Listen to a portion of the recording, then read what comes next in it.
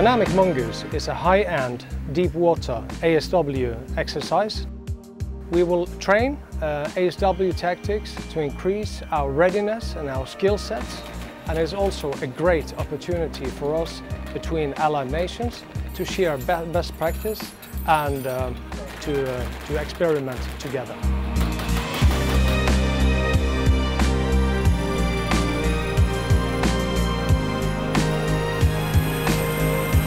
NATO is exercising off the coast of Iceland to demonstrate to the Icelandic population that NATO is here and that this is a part of our collective defense obligations.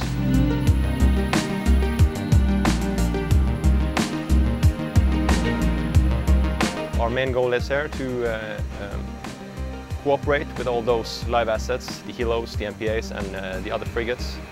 Make a good plan and solve the mission, find the sub. And if you don't find the sub, still we can do a huge spectrum of tactical assessments. Okay, where is he? What is he doing? Why haven't you found him? So realistic training, that's the bottom line here.